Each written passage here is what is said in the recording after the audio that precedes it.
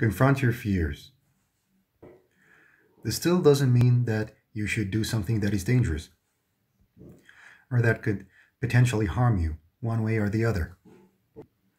Some of your fears are things that you can easily handle, and you significantly lower your perpetually high stress levels by eliminating candidates or suspects that might be contributing to a certain extent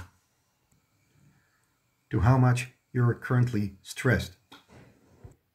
If there are certain things in your life that are causing you to be that much stressed about everything, you need to address these things head on and face them. This would reduce your stress levels. The problem is that you think you need to adapt to every stressful thing that gets thrown in your way. And you think that this is a good thing, like your strength is in your adaptability. And this is how you evolved. And you need to face everything and adapt to it and, modify your behavior and your thoughts and your beliefs to match that level of stress so that you can survive despite the presence of that stressful thing or situation. This is all wrong. Being under stress is a bad thing. We survived the stress of the past. It does not necessarily mean that it's a good thing.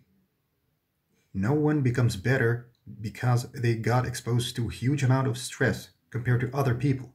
You become better by improving yourself directly through training that you can handle, not through being stressed all the time. Stress shuts down your higher centers and makes you do illogical things that are not necessarily for your own good.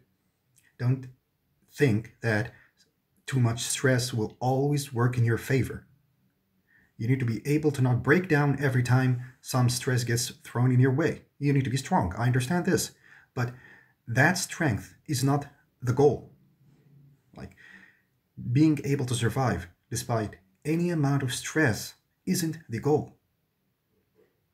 You understand? So the thing here is that do not think that you keep accumulating stress on top of each other and you keep just facing huge amounts and increasing amounts of stress all the time and wonder why you're still not happy in your life or nothing that you do ever fulfills you.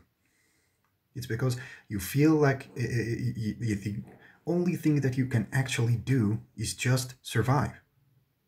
It's because the huge amount of stress that you're facing on a daily basis, if you were able to just survive despite that, you'd be like a hero.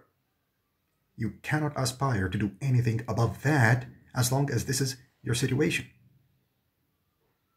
Like, you need to go to the gym. You don't need to be constantly stressed all the time and worrying about, financial problems, for example. That does not make you better. Being stressed due to a shortage of money all the time is not something that is good for you. But lifting weights, for example, pushing yourself in the gym, that might be actually a good thing for you. Everybody tells you to exercise for 30 minutes only, because if you exercise for more than an hour, chances are you are going to hit stress mode. And now your cortisol levels are going to increase. And that makes the exercise that you did backfires and work against you, like drains your body and exhausts your body, and you will stop getting the benefit of the exercise. So you need to hit the sweet spot of like 30 minutes to 45 minutes in order to not trigger the cortisol release, in order to not get into stress mode. You need to make the exercise only something that is exciting, not stressful. That's why they keep emphasizing on 30 minutes. They don't want you to exceed that for a reason. Stress is never good for your body. It's good in the short term, when it's only acute. It's not good if it's prolonged or chronic or running all the time.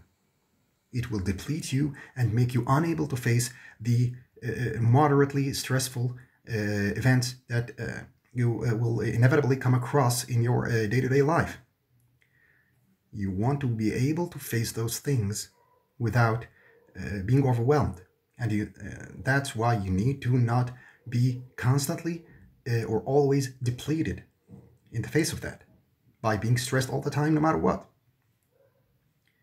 If you're depleted all the time, you will not be able to handle the minor things that come through your way that are mildly stressful every now and then.